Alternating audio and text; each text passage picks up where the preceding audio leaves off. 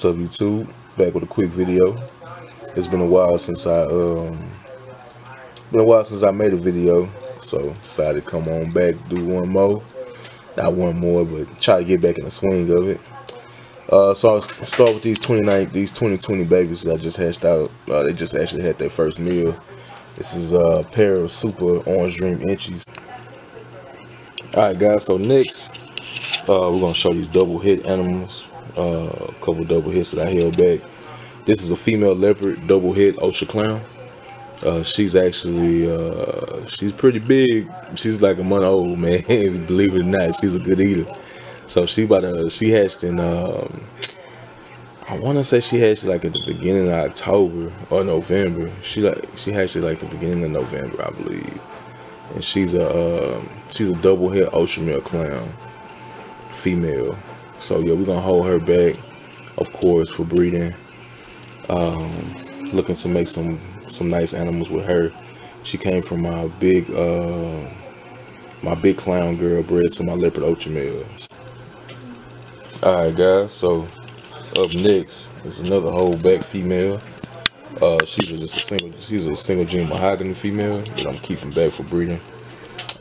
Guys probably like, why you keeping back just a normal mahogany? Well, I think I need another mahogany female just for breeding purposes. I actually have a mahogany spot nose female that I have that's breeding right now to my leopard ultra male. But you know, you can never have too many mahoganies. Oh, she got a little stuck shit on her neck. I didn't see that.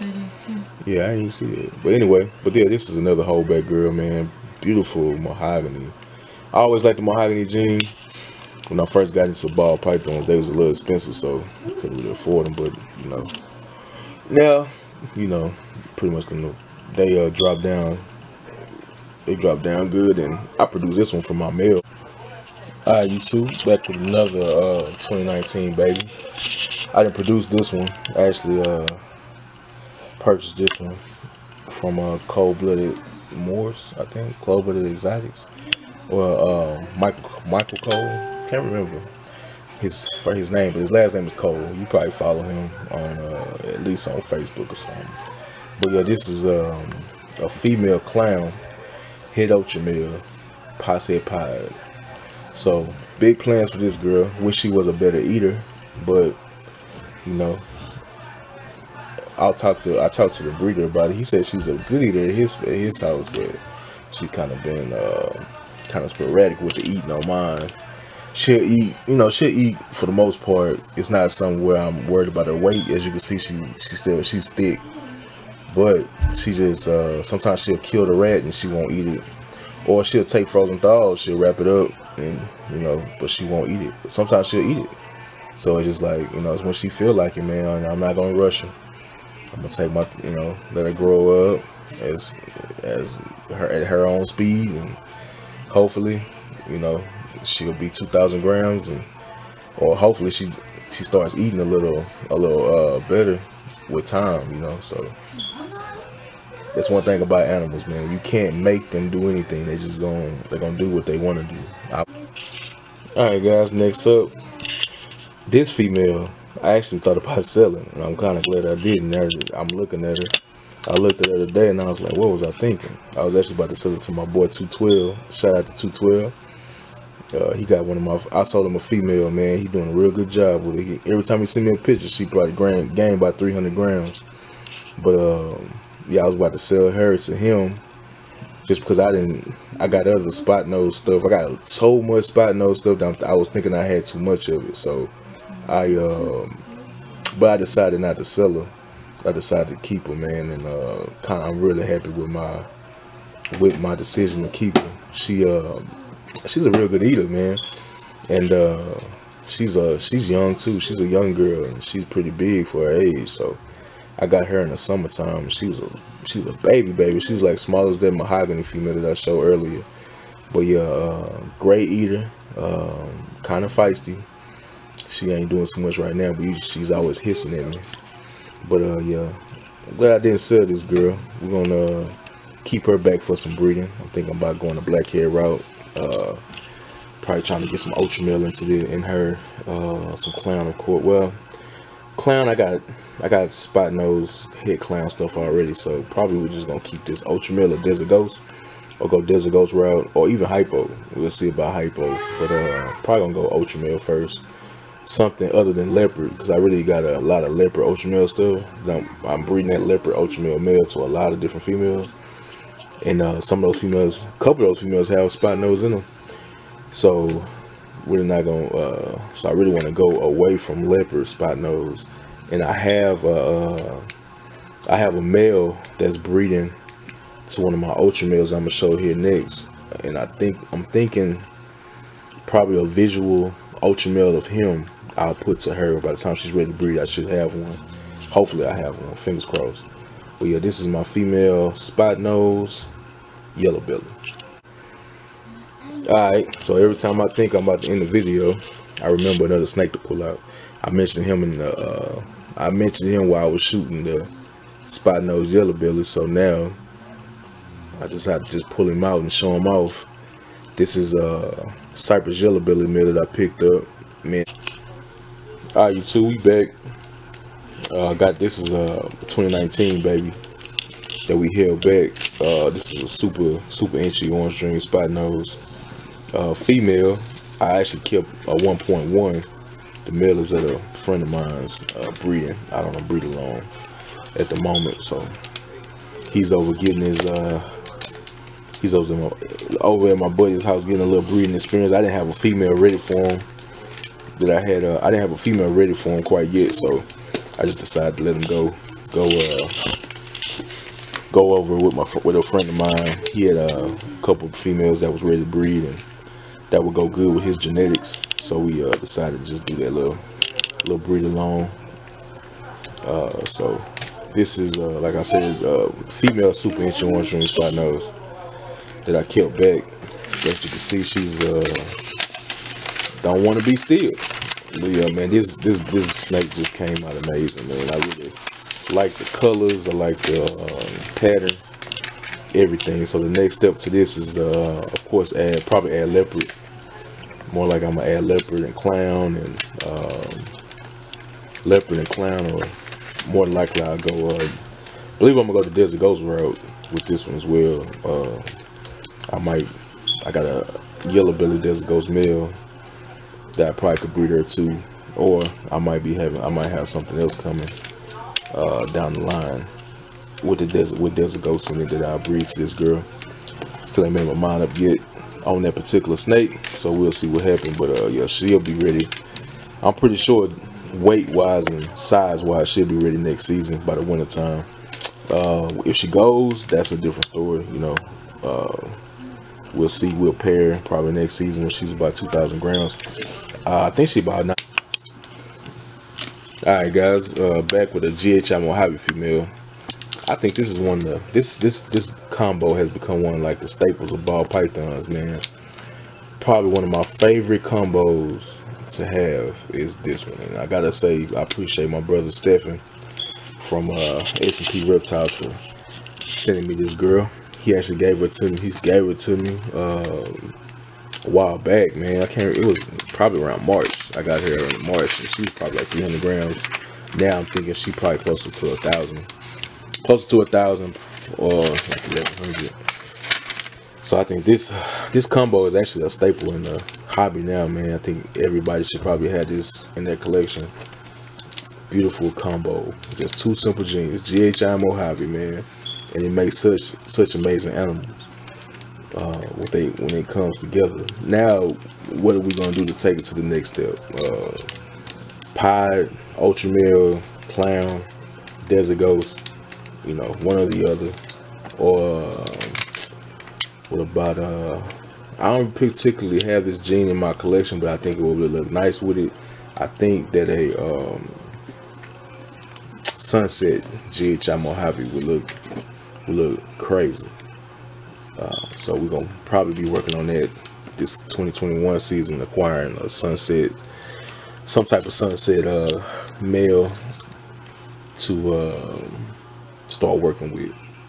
But this is a female GHI Mojave. Alright guys, so I don't think I showed any males. Well, I showed my one male. Yeah, I showed the Cypress Yellow Belly male. This is another male I picked up.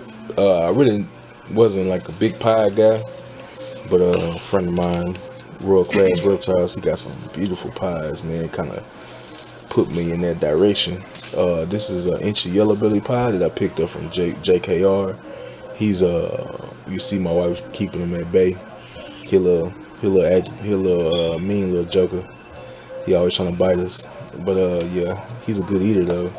So we're gonna try to, you know, keep him fed and keep him happy. That way he can at least breed some girls for us while he trying to kill us at the same time. Little joker, man. He is the devil, man. He is not a nice snake, but we like him, you know. What else can I say, man? We're gonna breed him to make some hits and double hits with this guy. Beautiful male, man. Beautiful guy. But yeah, y'all just stay tuned and watch out for what we got planned for him. Alright guys, so next up is the blackheads. This is the only one that's not a single gene. The other three are all sisters as well. They all came from the same clutch. I got all three of these. This one actually came from Status Quo Reptiles. Great quality female. Came from a good dude. Alright guys, so next up it's gonna be 3 blackheads. I just want to say that all the 3 of these blackhead girls were produced by S&P Reptiles. Well, S&P Reptiles. So all 3 of these girls are sisters, all clutch mates. This is actually the one that he gave to me. This is my female blackhead, and the other 2 are here in my care for the moment. I don't know how long I'm gonna have them, but you know, they're a welcome addition. And I am making breeding plans with them, even though I don't know, you know, whenever he's ready to get them back, you know, I just send them back. But I am making, if they're here long enough to be bred, I'll breed them. But yeah, this is my girl that I'm planning on breeding to my leopard ultra male when he gets the size. I mean, when she gets the size, he's already breeding. So yeah, this girl, man, she's a quality example of blackhead. I really dig this girl. Dig her colors. Dig how saturated it is. How dark she is. All of these girls are really consistent when it comes to how they look. They all are exceptional quality. I actually believe I know that they came from a super blackhead, and I believe that has a lot to do with how nice they are. I believe that, in my opinion, supers throw when supers throw single gene animals. Alright guys, back with another blackhead girl. This is actually probably the prettiest one of all of them. In my opinion, I like her dorsal stripe. She actually looks exactly like my blackhead male that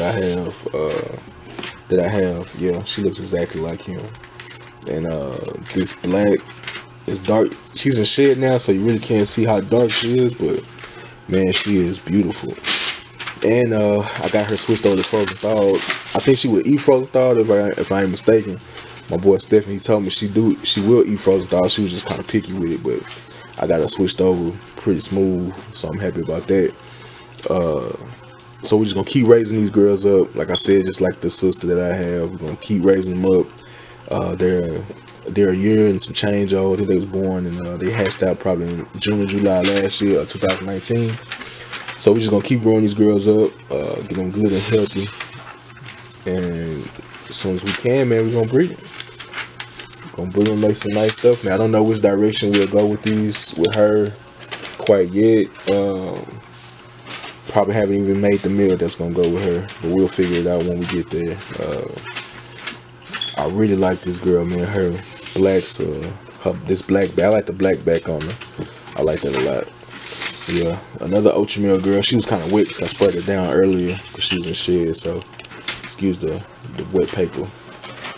But yeah, this is the second of the three blackhead girls. All right, guys. So this is the last blackhead girl. Another quality example of a blackhead. I say, man, my boy Stephen, he produced some cold blackheads, man. Like I got to give my boy his props, man. He really did his thing on this clutch. All these girls, and it was a big clutch. It was like 11 eggs, and a lot of people in our circle got some of these babies, and every time I see the babies, they'll post them up every now and then, and you see the siblings, and man, they all are exceptional quality. So he actually kept 3 females back for breeding for itself. He gave me one, the first one that I showed. That he had these 2 left, the ones I just showed, the one I showed before, and this one. So these were the 2 girls that he was gonna keep back for breeding. And like I said, he ended up sending these to me when he needed to kind of downgrade a little bit.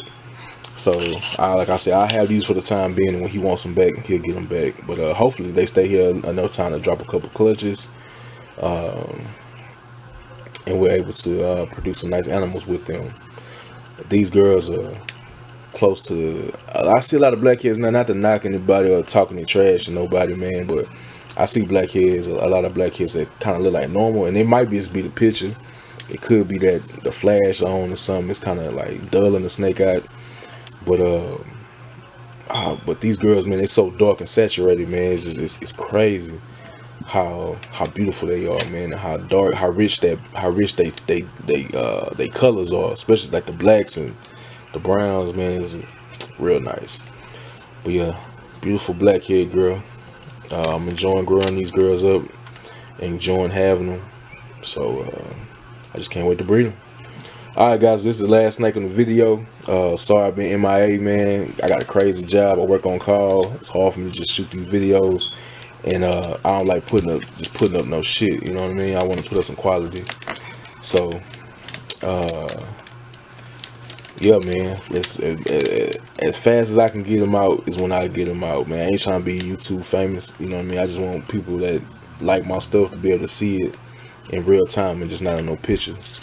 So next video probably be some locks.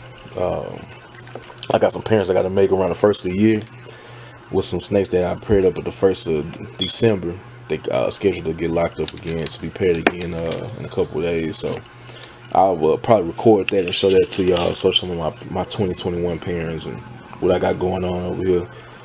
So y'all just stay tuned and stick with me. If you don't follow me, if you're not subscribed to my YouTube, go ahead and hit that subscribe button. If you like the video, go ahead and like that video. If you dislike it, I don't know what to tell you, bro. Let's see what else. Follow me on Instagram at Sick with the Ball Pythons. Shout out to the squad. Y'all know who y'all are. AARB. It's the San Antonio crew. All my boys out here in San Antonio. Shout out to y'all. Shout out to S&P. Shout out to High Desert, GP, DB, Big Reggie at Reggie Urban Jungle. Who else? I don't want to forget nobody. Texas Bell. Shout out to my girl Texas Bell. My girl Splash Pack. Shout out to her. Who else, man? I don't want to forget nobody. Let's see. Shout out to my boy Granddaddy Herbs. Shout out to Python Barrow. I'm just showing love, man. All the guys that always be showing me love when I post a video. I'm trying to get everybody narrowed down, man. But y'all know who y'all are, man. What's real ain't got to be explained too deep. Y'all have a blessed day.